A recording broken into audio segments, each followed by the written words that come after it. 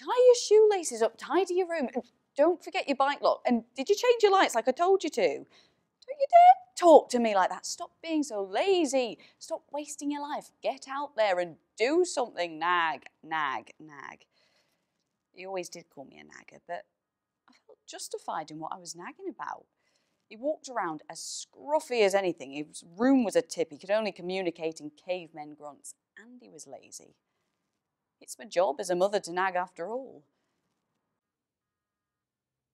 I contacted the guard and the signal box, and I turned off the power, and I went to look for the person underneath the train when I saw a group of people at the crossing. They were staring at me, looking at me like I had to do something. Something to make it all go away, I suppose. I heard a knock on the front door. Not unusual. Our neighbours always knocking for this and that. I was right in the middle of cooking dinner, not a care in the world. There was a man in uniform standing in the doorway. It did cross my mind, oh God, what's he done now? 6 years on, and I still think of it. Especially if I drive that same train. I hate driving that train. Or if I have to go through that crossing. I still see the shadow. Still hear that thud. Some drivers never get in the cab again. Others, it has no effect on at all. Nothing prepares you for how it's going to affect you. I never want to go through that again. There's just too much work to be done and other things to be getting on with, like trying to ensure that there's a railway system safe and secure for hundreds of thousands of passengers to travel peacefully every day. I guess that might make me sound hard and emotionless.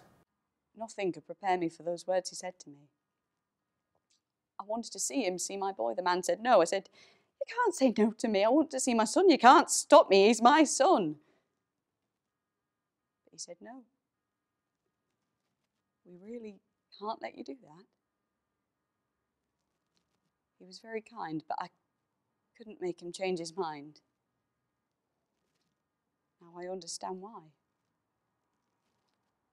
Nothing left of my son. But there is one thing I can't do. I always get someone else to knock on the door and break the news. That's something I simply cannot do. I think it's the worst job in the whole force. I go to the crossing every day just to be there.